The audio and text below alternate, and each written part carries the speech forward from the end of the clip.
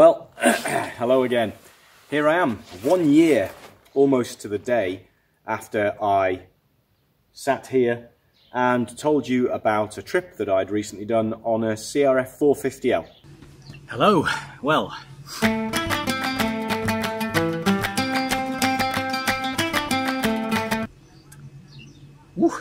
down to Morocco and then back up to the UK again. And this year, I've chosen to do pretty much the same trip again, only this time on the Yamaha, the T700, the new Tenere.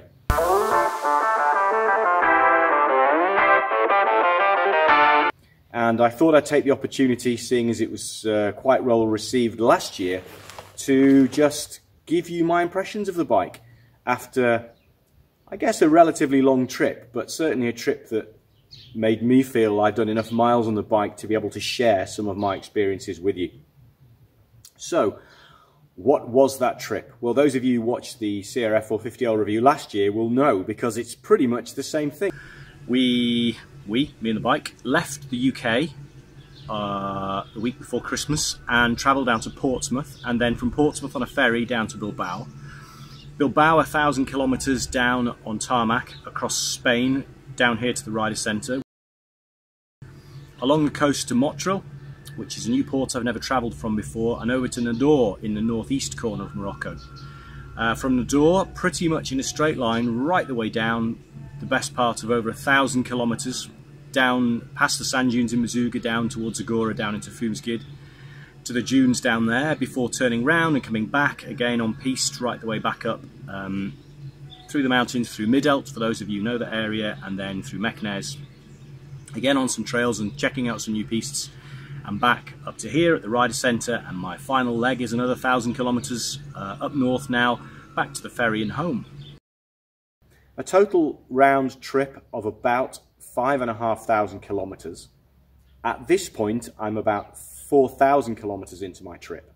And to give you an idea of the breakdown of how that looks in terms of the terrain that I've ridden, we're on about 2,500 so far on tarmacked roads, motorways, A roads, smaller roads too, but solid. Probably around 1,500, maybe a little bit more on unsurfaced roads.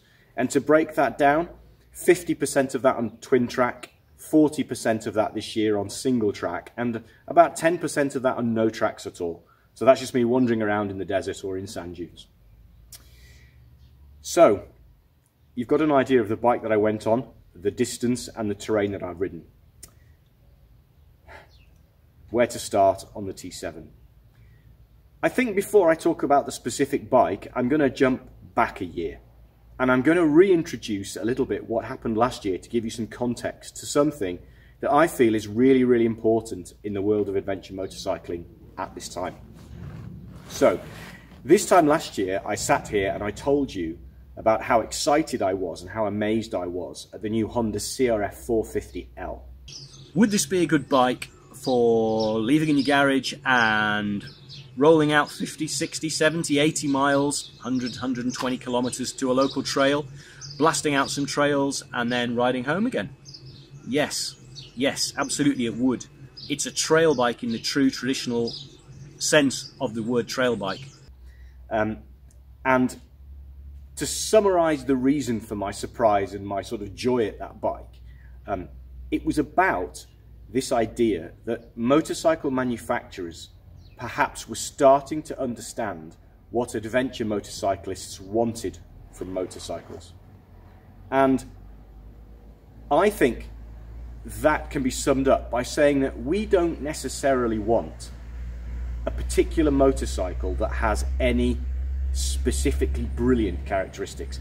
I'm not looking for a 300 two-stroke bike that can climb up the steepest hills brilliantly easily, nor am I looking at something which will munch 1,000 miles of tarmac in a day and leave me feeling fresh. The problem with adventure motorcycling is, by definition, adventure is not knowing what's going to come next.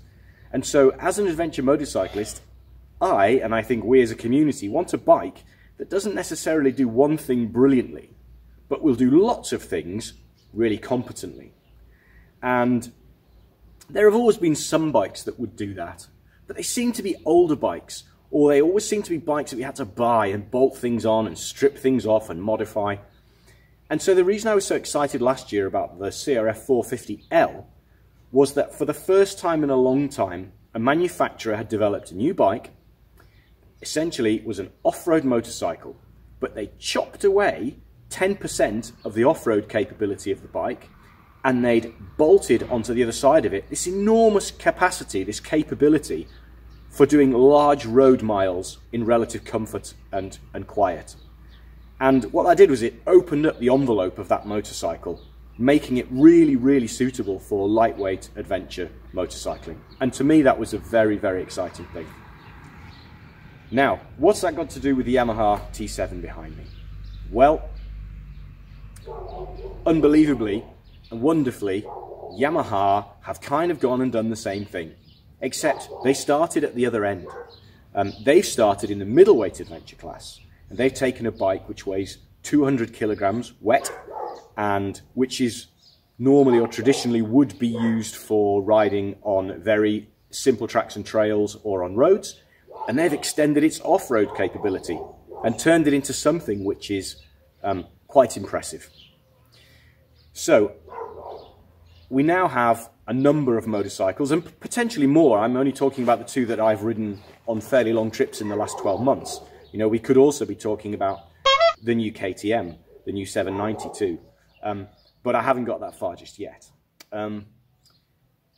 Exciting times for adventure motorcyclists, definitely.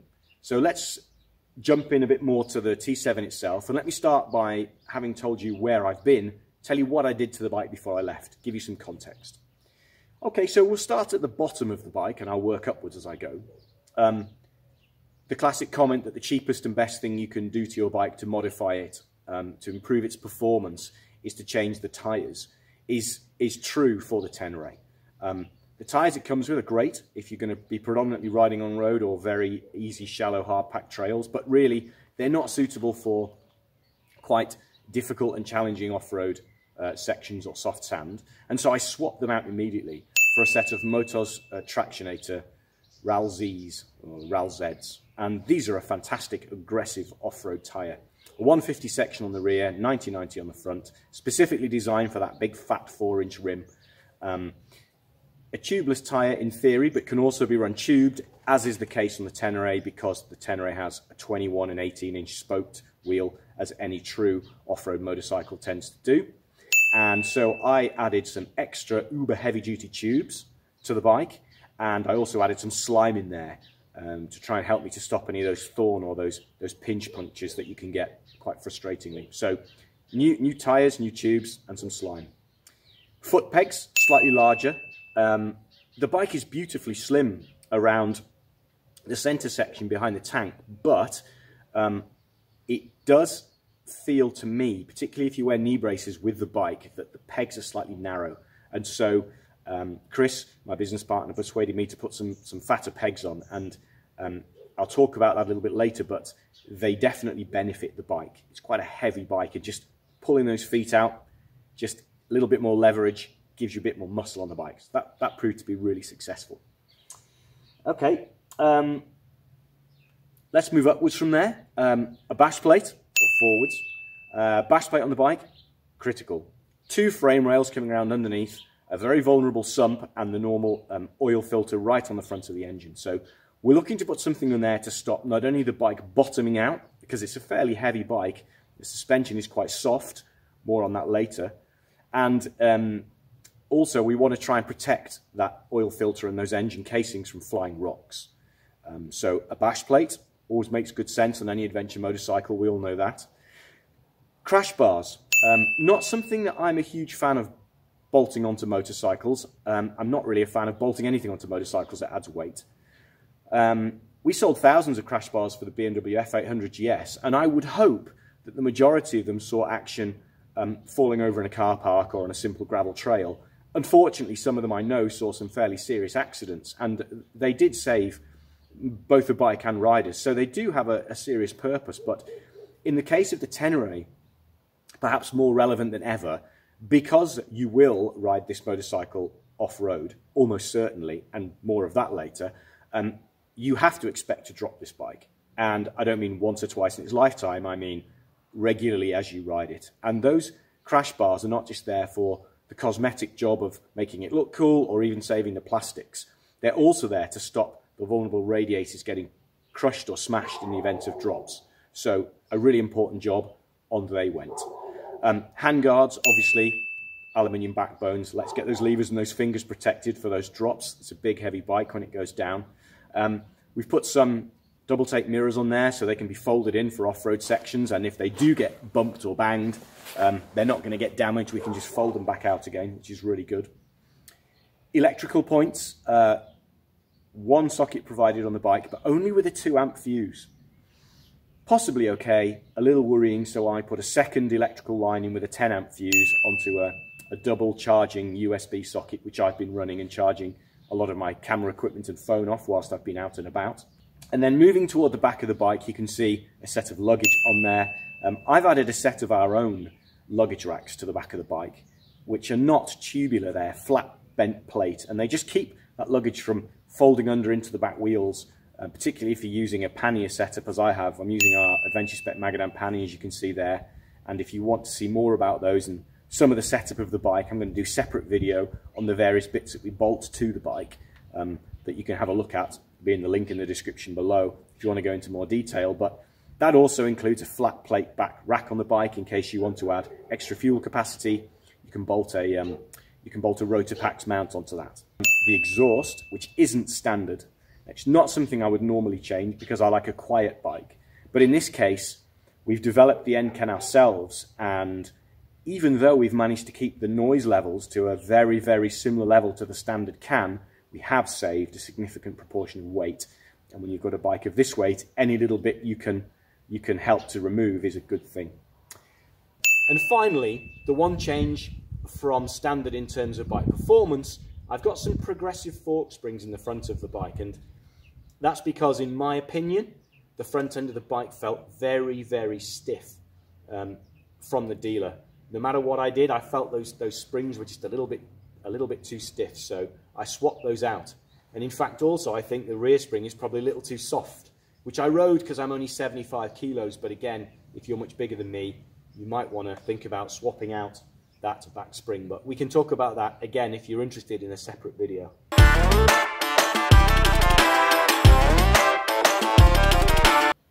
Well, now, before I set off on this trip, everybody in the office could see my face as I moaned and groaned about lumping this great big motorcycle around this workshop, because those of you who haven't seen last year's review or perhaps don't know me, and I imagine that's most of you, will know that most of my riding is on small, lightweight dirt bikes. And trying to move this thing even around the local workshop was a handful. This is a 200-kilo motorbike without anything extra bolted onto it.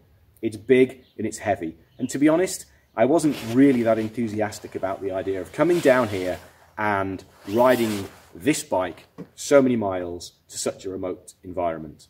So I kind of had a bit of a downer on the bike, despite the amazing reviews and all of the people shouting about it on social media and all of the journalists' reviews. I'm always a little bit skeptical, and so I was more than just a little bit surprised to find that this bike is something quite exceptional. Its road performance is not really going to be discussed here because I don't think any of us would question that. 80, 90 miles an hour on the motorway, in pretty atrocious UK December conditions, howling side winds, headwinds, pouring down rain, water lashing around. So you can imagine surface water standing, some snow coming back down through Spain. In all of those conditions, the bike performed on the road beautifully. It was collected, calm, fantastic power delivery, no problems in any kind of bends or anything that you might think it might want to get a little bit twitchy in those situations with a fairly solid off-road tyre on it. It behaved impeccably. I would say it weaves about 95 miles per hour, but I mean, that's not really to be surprised at under the circumstances, and I don't really think you can fault the bike for that. Road-wise, I've been astonished by it. Fantastic. let's think about and talk about the off-road performance of the bike, which is really where you would expect the performance to be a little bit limited. Okay, so why would you expect the performance to be limited? Well, it's a middleweight adventure bike. And traditionally, we would put the BMW F800 GS next to a Triumph Tiger XE800. And if we were to sit this T7 in a row next to those two bikes, I don't think anyone would bat an eyelid. It would sit there beautifully. It would look like those other two bikes. And that would be a misleading image, because this is not the same as a BMW F800 GS or a Triumph Tiger XE800 or almost any other middleweight bike that I've ever had the often misfortune to throw my leg over and try and ride off-road. Whoever has designed this bike was given a design brief to inspire and to really engage the adventure motorcycling community and to make a motorcycle of 200 plus kilos ride off-road.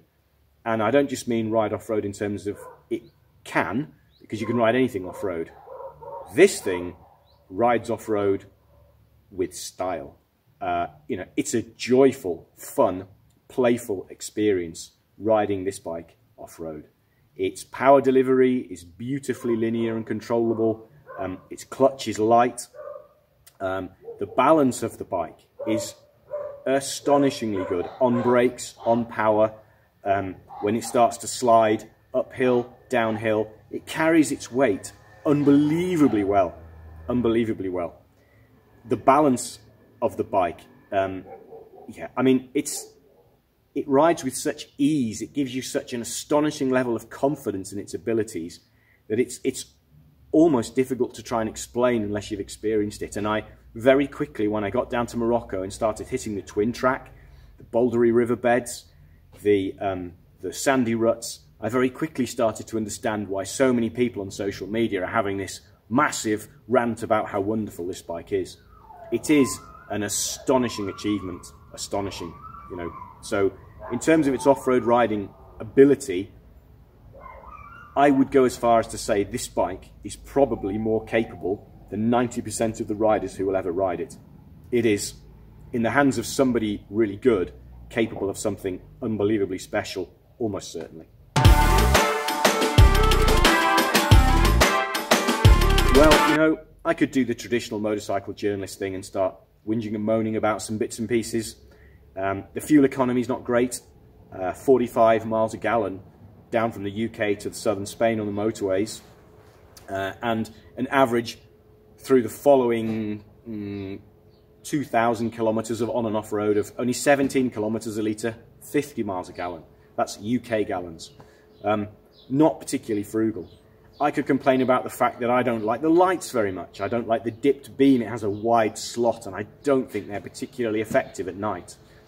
And I could complain about things like the fuel gauge, which is particularly bizarre, which tells you nothing about the first third of the operation of the bike, gives you an indication of every 12 miles or 20 kilometres of use after that, down to the last third of the tank when it just says, oh, you've hardly got any left, and leaves you hanging again. But it kind of feels like that's nitpicky, because it wasn't so long ago that people like Walter Kolbach, you know, we're having to strip down BMW X Challenge bikes to make a bike similar to this. And when I say strip down, replacing triple clamps, front forks, you know, doing massively major modifications to bikes to get them to the point where they felt anywhere near as competent as this. And in reality, this bike rides astonishingly well off the shelf. So from an adventure riding point of view, the few things that I'm picking holes in kind of seem pretty irrelevant, really. There are very few bad things about this bike.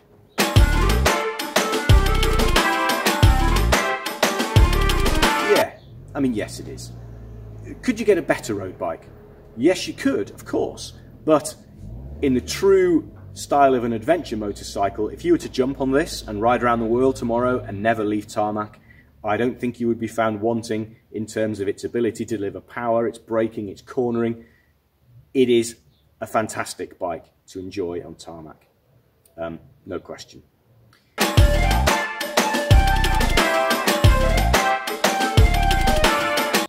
Well, funnily enough, I think it thinks that it is.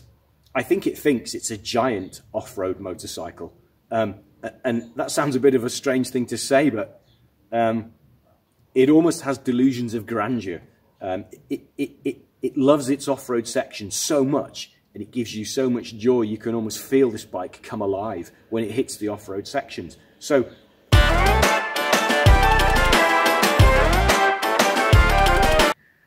well, no, nothing's perfect. It's a 200 kilo motorcycle before you start adding luggage and adding the extra bits and pieces on that any sensible adventure motorcycle rider will add. It has a heavy front feel to it. Of course it does. It's a heavy bike.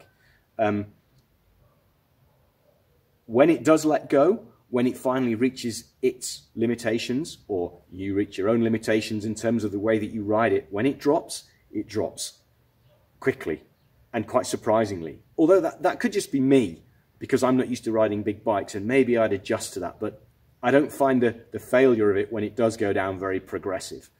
And whilst I was left with an overwhelming sense of that this thing is astonishingly good and amazing, I can't help noticing that I dropped this bike 8 times more than I dropped the CRF450L on an almost identical trip last year.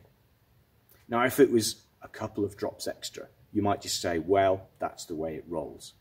But as I said before, this bike almost feels like it promises more than it delivers. Although, again, it could be my riding ability. It definitely isn't perfect. But you know, it can't be perfect because the laws of physics apply to this bike, and a 200 kilo bike is never going to be as capable off-road as a 120 kilo bike. That's just simply the way it is. But for its weight, it's impressive. And is it perfect?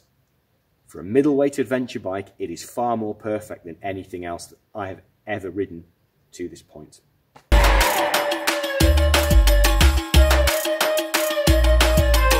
It's probably the perfect bike for riding remote, long-distance trips with terrain that is mostly within your ability. And I say that because occasionally you may well meet a hard piece of track or trail that you need to push on with and attack quite aggressively, and this bike will help you to do that. But ultimately, as I said before, when it goes down, and we'll talk about that in a few minutes, you are going to experience some issues. Conversely, maybe you might want to ride your local trails and tracks, some harder stuff. You might want to get out there and get stuck in with this bike. And if you do that, you're going to have a great time on it. But you might want to do that with a group of your friends, a group of people who can help you to lift, to modify, to move, to tug round, to realign, to have another go, to guide you. And that's very much in line with the kind of stuff I'm seeing people do on this bike on social media. All the technical hard stuff seems to be localized, tight stuff. There doesn't seem to be anyone really pushing their limits on this bike in the middle of nowhere. And there's a reason for that. And it might be quite a controversial thing to say, maybe not, but I'm going to say it anyway. I don't believe that this motorcycle is self-regulating. Now, it sounds like a weird thing to say, so let me explain. It almost has delusions of grandeur, it's that good. Now, what do I mean by that? If you get, or you got, on an F800 GS, and you jumped on it and you blasted up your favourite local track or trail, personally, within about 200 metres, I got a sense that that's really not what that bike should be for. It was kind of bloody hell. Whew, slow it down, slowly turn it around, ride it off the end of that trail, and accept that pretty much this is a big heavy bike and it's going to be most at home on unsurfaced roads that were quite simplistic, and if you kept it within its design envelope, you're going to have a good time with it. This bike, it it almost has no sense of where it should be. If you drop onto your local trail on this bike and you give it some beans, this bike comes with a little devil. And as soon as you start that engine, it sits on your shoulder. And as soon as you hit that off-road track or trail, it starts whispering to you, hey, give it a bit more. We can do this. Hit it in third. Come on, let's go faster. It almost eggs you on. Such is the joy that it seems to have for the off-road sections. Until soon you find yourself riding harder and faster and further than you would ever normally do on a bike of this size, which is just amazing until it isn't amazing.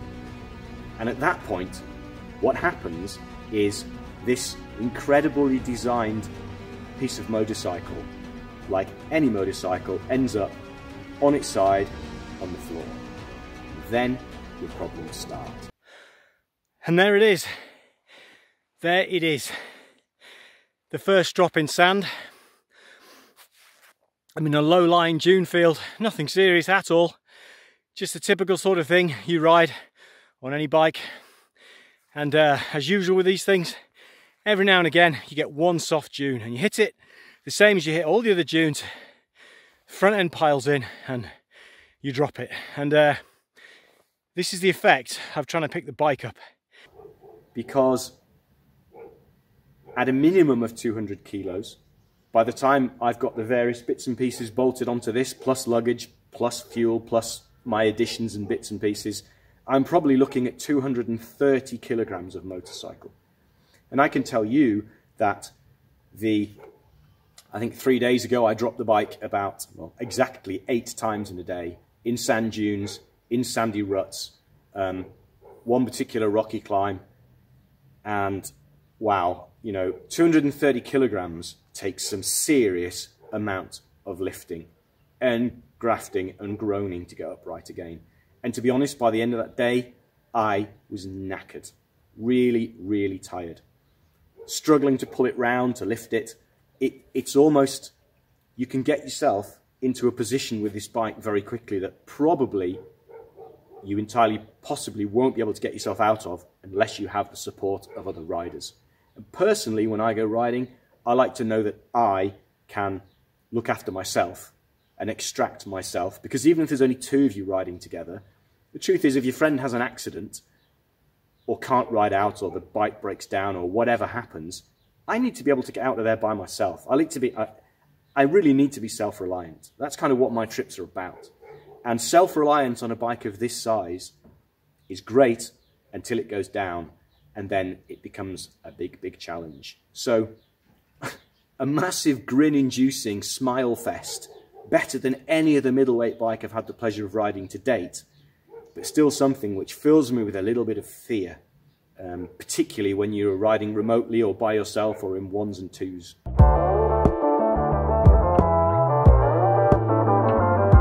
Well, I'm amazed by it. I am amazed by it. I never would have believed you could get a bike of this weight to ride so beautifully. I've been told by people like Lyndon Poskett and Simon Pavey, who used to ride the old big BMWs in the Dakar when they had the big 50-litre slab-slided fuel tanks, and the ASO would send these guys out. Simon tells of days where they send them to the Mauritanian dunes to do 1,000 kilometres. And I always wondered how that was possible. I almost viewed these people like superhumans. But, maybe if you built a bike to that tolerance and that standard, as those guys did for those rallies and those events, maybe that sort of riding is possible. And with this bike, I can see that if you were good enough, that would be possible. But I'm not sure it's possible for me.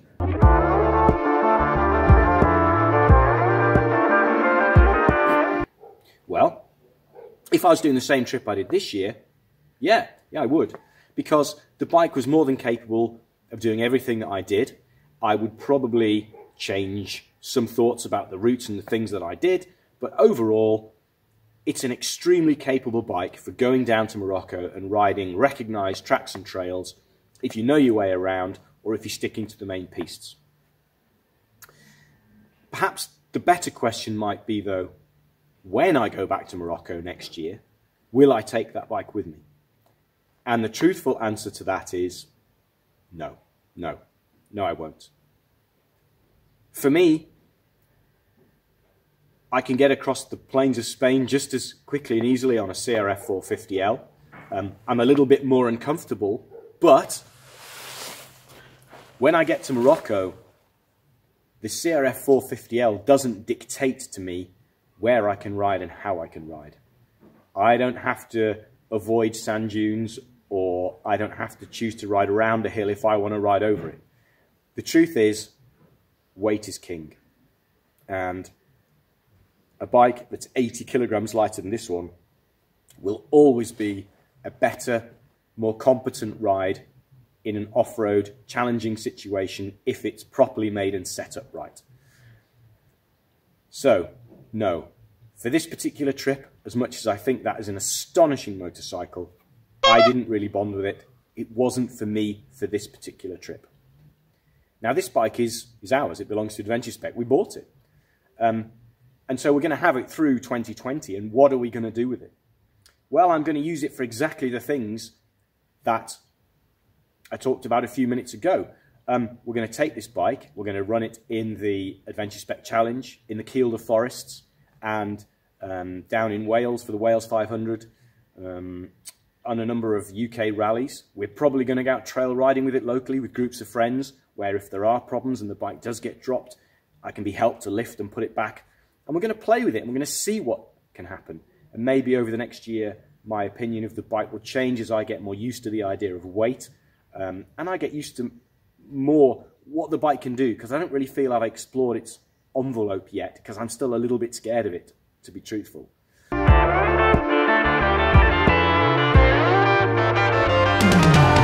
I think we've got here something that's massively, massively special. We've got a middleweight bike that pushes that envelope of off-road performance really deeply now, down back towards that CRF 450L territory, whilst we've got the CRF 450L pushing that envelope of road performance out towards the middleweight class. We've got two motorcycles here whose design envelopes are so much bigger than anything that's gone before, and it's such an exciting time for us. The 790, I believe, people tell me is even more off-road competent than the T7, although I've yet to try it, you know. And with bikes like the 690 sort of hovering around in between those things, this is a great time to be an adventure motorcyclist. And it's been an absolute pleasure and a privilege to experience this bike that those guys at Yamaha designed almost for me.